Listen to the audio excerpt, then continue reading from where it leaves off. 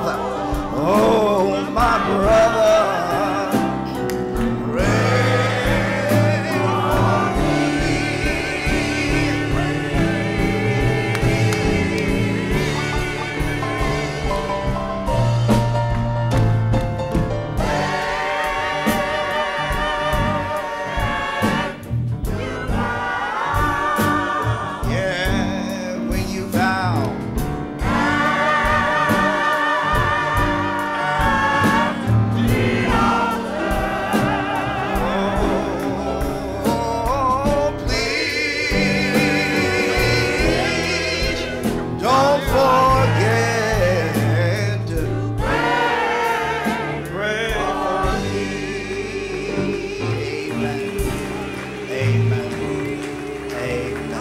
How many have come to worship him this morning? How many have truly come to praise him this morning? Amen. We thank God for you. We are blessed this morning, not only to have the First African Baptist Church to come into fellowship with us, but we also are blessed to have a preacher, pastor, a lover of people, a heart for the people.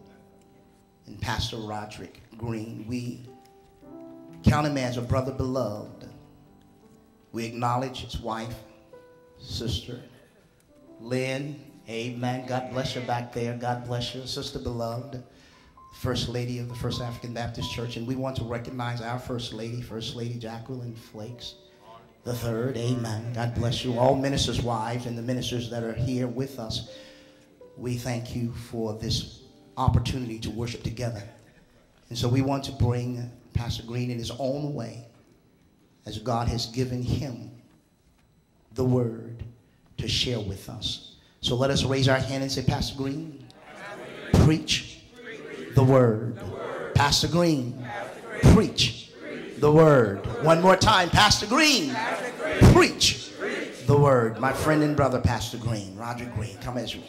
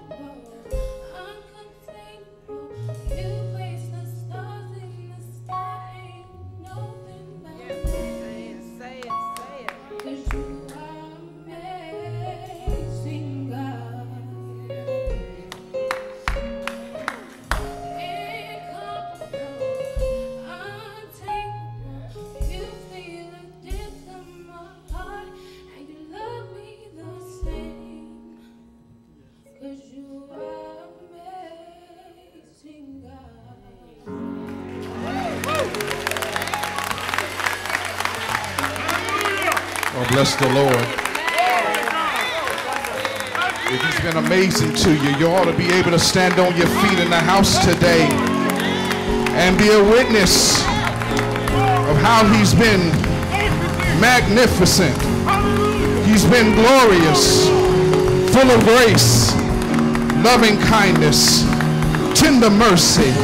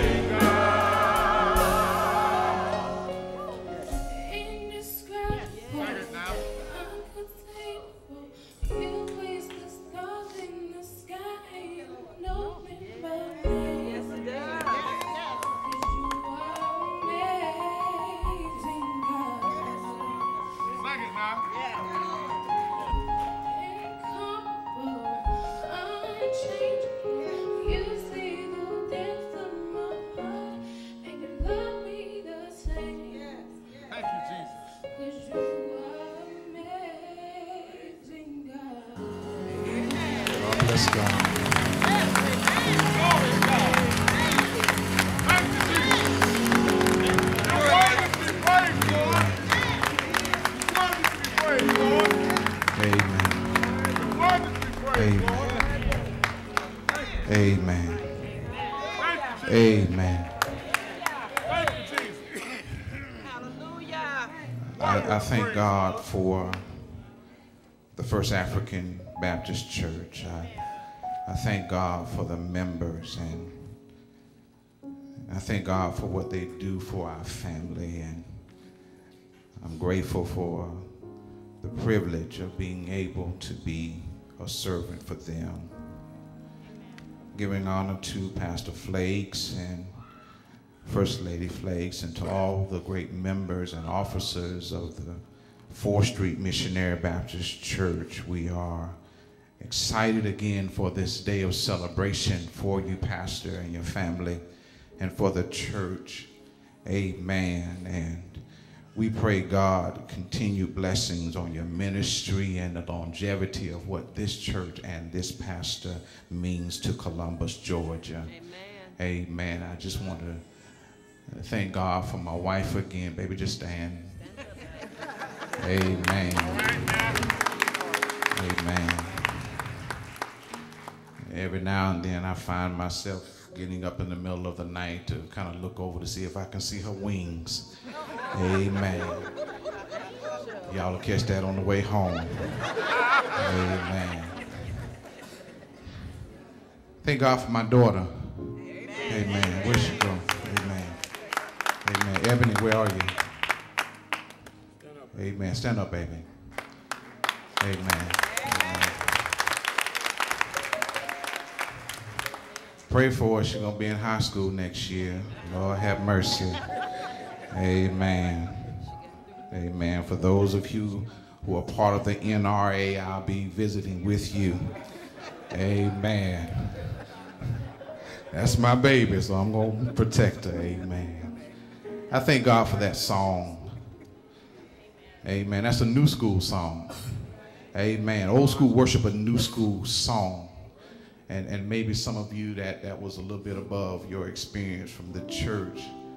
But you know, every now and then we have to reach back a little bit. And he is indescribable, but somebody said these words. He's sweet, I know. Oh, he's sweet, I know. Anybody know that? Dark clouds may rise,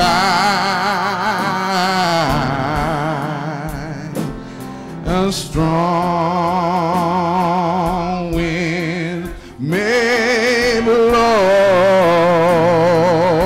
Anybody back from the old church? I'll tell the world wherever I go. My grandmama used to sing this one. Oh, I have found a Savior, and He's sweet, I know. Come on, everybody sing. He's sweet, He's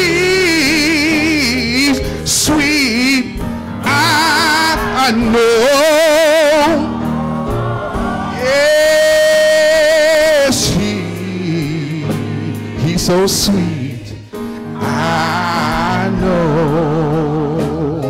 You gotta sing this when you're just sitting by yourself.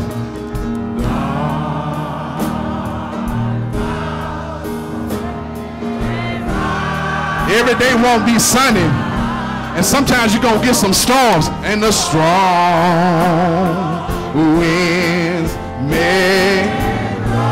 Can I get a witness in the house? What you gonna do? I'll tell the world.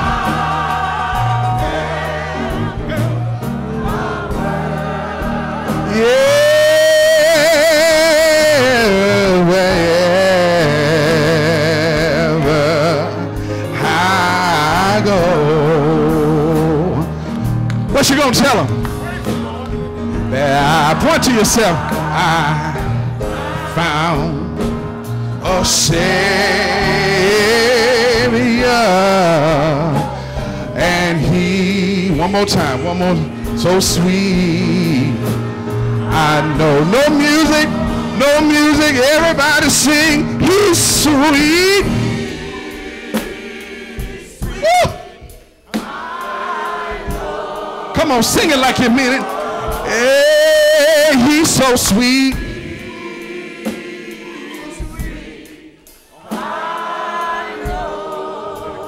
Oh, dark clouds may arise, strong.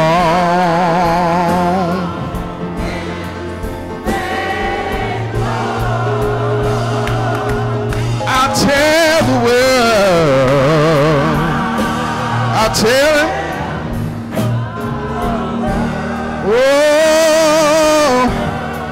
Wherever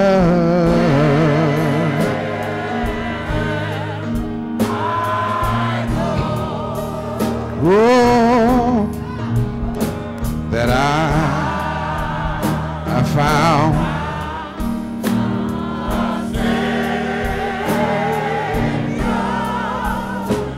and He's sweet, I know. Give God some praise.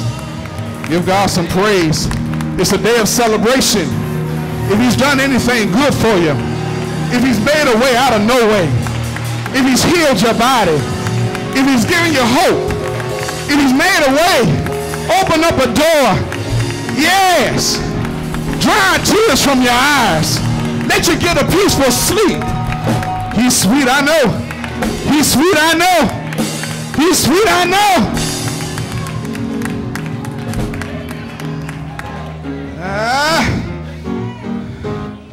All right.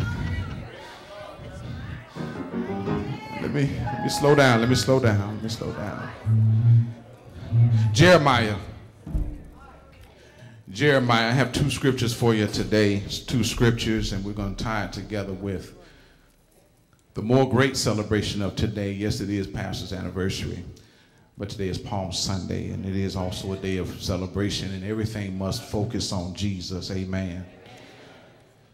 But to give you a point of reference as we think about Jesus and what He has done for this day of celebration in light of what Pastor Flakes has accomplished in his ministry, if you will, turn with me to Jeremiah chapter 3,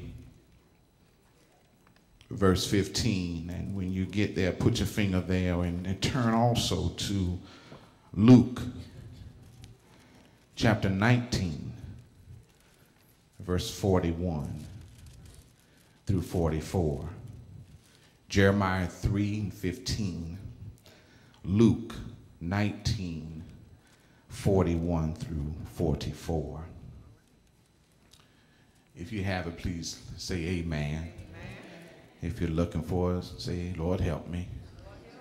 Amen, amen, amen. Luke and Jeremiah. From the Old Testament, Jeremiah 3:15. And let me just say this, Jeremiah is a prophet who went through a difficult ministry. Amen. And as much as God called him and selected him to give this message, you must understand Jeremiah's predicament. Jeremiah found himself addressing a nation literally that was hurtling headlong toward judgment from God. The Israelites may have feared the future as outside powers and influences drew near. But rather than respond with humility and repentance, the people of Judah primarily lived as islands unto themselves, disregarding both the Lord's commandments, and in doing that, they increased the danger that resulted from their disobedience in sin. So during his overall message from God to Israel, he states confidently these words from Jeremiah 3:15, "And I will give you pastors according to mine heart, which shall feed you with knowledge and understanding." My brothers and sisters, as we turn to Luke 19:41 through 44, I believe we can all agree that every pastor ought to have a heart after Jesus. Amen.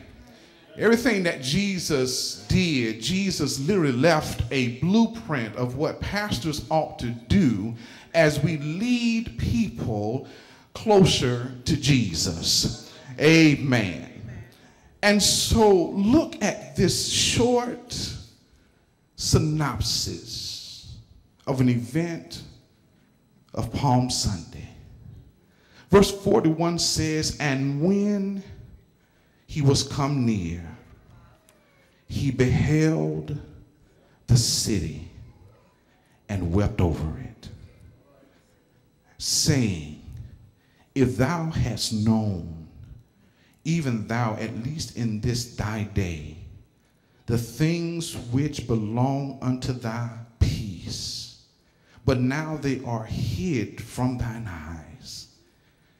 For the days shall come unto thee that thine enemy shall cast a trench about thee, and compass thee round, and keep thee in on every side,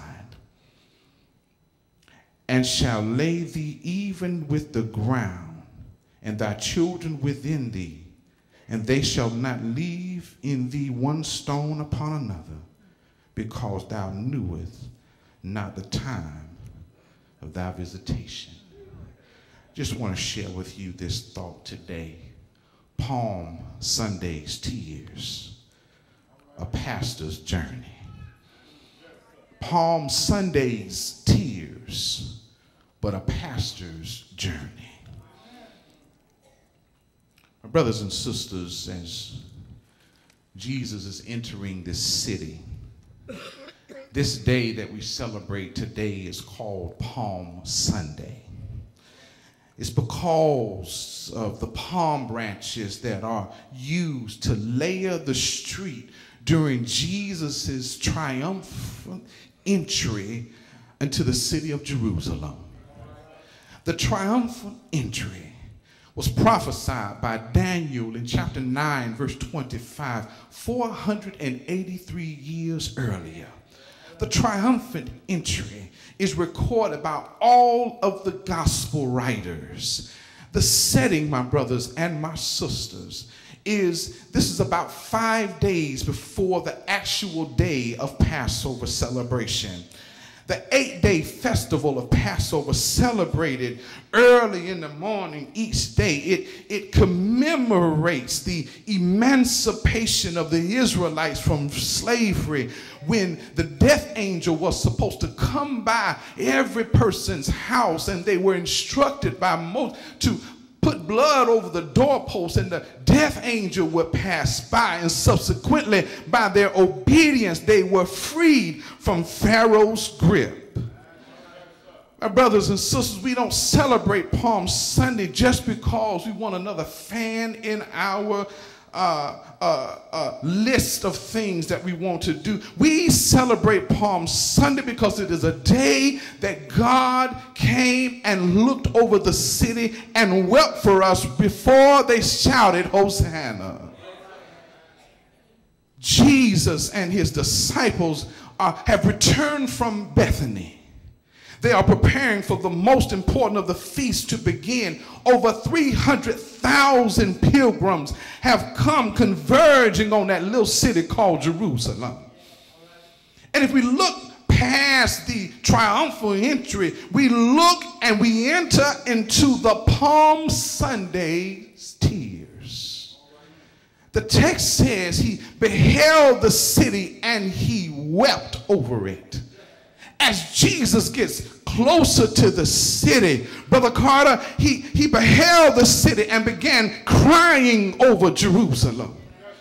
Can I share this with you today? Dr. Flakes, Jesus still beholds all of our cities and our circumstances, our conditions, and he still weeps over us. He looks at us, Sister Atkins, and he looks at the lessons, and he looks at what our Lord and Savior has come to do. And a good pastor takes these lessons and say, Lord, if I could just be a little bit like you, that means every time I look over the congregation, I need to be able to shed a little tear. Why should a good pastor be able to cry sometime? Because it shows his compassion. Why should a good pastor look over the congregation, not because he's high, but because he's a servant, and look at the things that go on with the congregation and say, I feel for you, because it's what Jesus did. Verse 41 shares with us a good thing that good pastors ought to do. Look at what Jesus does. Jesus sees, watch this, number one, he sees beyond the pleasantries. When we entered into the sanctuary today, even before we even came across the parking lot, we met a family that was coming to church, and they were just so nice to us. They just greeted us. Do you know that there are people that would be nice to you and yet will call out for your crucifixion at the same time? Amen. Jesus sees beyond the pleasantries, the niceties. Just like Jesus, good pastors have a heart that looks beyond the surface of what we do in the church and always searches for the truth. He beheld the city. The Lord sees all and knows all, and so much in the world is so superficial. Everything that glitters is not gold. There is a beautiful Jerusalem. There is a beautiful Columbus, Georgia.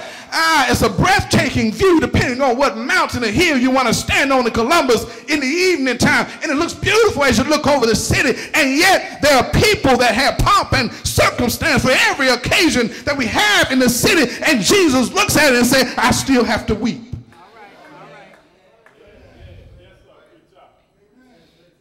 We're celebrating Pastor's anniversary today, and yet there's somebody in the pews. You're just 1 minute away from a good cry because of what you're going through. And Pastor, although we're celebrating him today, he's thinking about you. He's thinking about your situation. He's thinking about what you're going through, because it's really not about him. It's about the Jesus in him. But the example Jesus gives to us in the text is Jesus sees beyond the outward beauty. All of you look good today. Wow, y'all really look good today. And yet, we dress ourselves up on the outside. And we're crying on the inside. Suffering on the inside. And what makes Jesus cry is what he sees. Is Jesus grieved by what he sees in our lives? Can I just ask you that? Is Jesus grieved by what you're going through in your life? We all in some form of fashion, outwardly and inwardly, cause the Lord to grieve sometimes. Jesus sees us for who we really are. Much like Jesus, good pastors endeavor, watch this, to know who you really are. The pastor is not really concerned about your Sunday morning going to meeting self. He wants to see your Monday through Saturday self. Jesus sees beyond the outward church. Our churches are beautiful inside and out, but he's talking about you, the church. He doesn't want you looking good on the outside and sinning on the inside. He doesn't want our Sunday morning best. He wants God.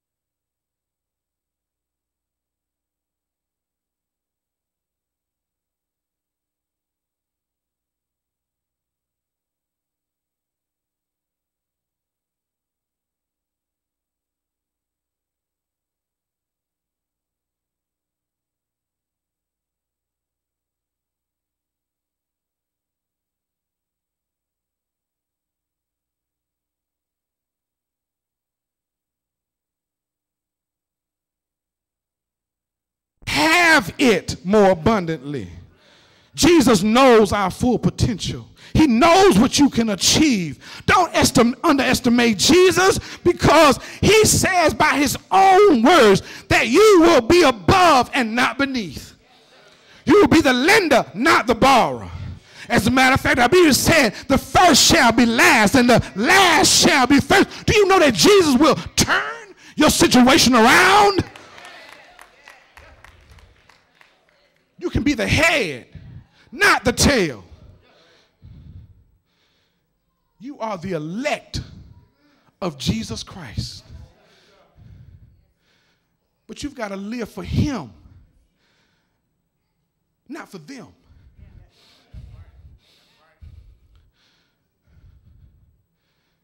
We bring Jesus pain because we don't tap into our full potential. Good pastors are always going to challenge you to step up and step further than you ever have stepped before. Because it's got to take a faith walk to get to where God wants you to be. That's why faith is the substance of things hoped for and the evidence of things not seen. I know you can't see it, but if you just walk in faith, you can reach your full potential as the church. But lastly, Jesus longs to give us peace. Verse 42 says that the things belong to your peace. Peace, what peace? The peace that surpasses all understanding. The peace that allows you to sleep at night. The peace, somebody say peace. You got to say it like you mean it. Peace. Peace. Anybody in the house need some peace? He says the things which belong to your peace. He finishes by telling them in verse 43 and 44, it tells us that the days will come when your enemies will come and cast a trench around you and besiege you. In other words, you will have an enemy on the attack that will try to shut you down and shut you out and leave you underprivileged and underestimated. But Jesus says, I have come that you might have peace. In other words, if you have failed to keep your mind stayed on me, Jesus saying, that's why you're suffering in sin. Because you're causing me to weep because you don't realize yet that I love you so much. That I love my Father so much. That he sent me wrapped in flesh over 42 generations to come through this city. And yes, I'm weeping now, but there's another thing I've got to do before I take my journey home. Can I tell you the story? Is there anybody here wants to know the story? The story is, and that's what good pastors do, y'all. We preach this gospel. And I'm getting ready to leave you. Jeremiah 3:15 said, and I will give you pastors according to mine heart, which shall feed you knowledge and understanding. That word knowledge comes from the Hebrew word deah, meaning knowledge of God. That word understanding comes from the Hebrew word sakal, which means to be circumspect, intelligent, considerate, teachable, skillful, having good success with comprehension and insight. Good pastors will teach you and feed you the knowledge of God so that you can be what God has called you to be. And you can't get there unless you get the gospel. The gospel is, he came, he lived, he worked, he ministered, he suffered, he bled, he died, he was buried, but early third day morning, he gets up with all power in his hands. If you don't get anything else today, Palm Sunday's tears will always be a pastor's journey. And so I leave you with this. We preach this word to get your attention of the things of this world and to get your attention on the things of Christ. We preach this gospel to shake up your comfort zone, to disturb your conscience, to quicken your spirit, to what the Lord has been trying to tell you. I feel my help coming now. We preach this gospel to warn you to turn from your evil ways. Live for Christ and Christ alone. We preach this gospel to equip the saints to press toward the things of God's potential in your life. We preach this gospel because Jesus is our peace. Peace for individuals, peace for the church. So, as I take my seat, whatever tears you've cried, they can change to joy. Whenever you cry your tears, they can change to tears of joy. However your tears come, they can change to joy. Because, I love that part right there. Because of Jesus. Yes. Palm Sunday's tears brought those tears to Jesus. But I want to remind you, Pastor Flakes, just as Jesus did, the Palm Sunday tears came to Jesus, but Jesus kept on going. Jesus, he kept on going through the city. He kept on going through the Garden of Gethsemane. He kept on going through the betrayal of Judas. He kept on going through the arrest and Peter's denial. Jesus, he kept on going with the mob's mockery. He kept on going with Pilate's indecision. He kept on going through the scourging and the beatings. He kept on going with a crown of thorns on his head. He kept on going with the weight of the crossbeam carried up the stations of the cross. He kept on going until he was nailed in his hands, nailed in his feet, pierced in the side. The blood came streaming down. And I just want to leave you with this. What can wash away my sins? Nothing but the blood of Jesus. What can make me whole again? Nothing but the blood of Jesus. Palm Sunday's tears, a pastor's journey. Good evening, y'all. I gotta go home now. But hallelujah, Jesus, for everything you did. Thank you, Jesus, for every tear you shed. Thank you, Jesus, for your cross. Thank you, Jesus, for your victory. Thank you, Jesus, for being in our lives. Thank you, Jesus, for giving us good pastors. Thank you, Jesus, for giving us good churches. Thank you, Jesus. Thank you, Jesus. Thank you, Jesus. Thank you, Jesus. Thank you, Jesus. Thank you, Jesus.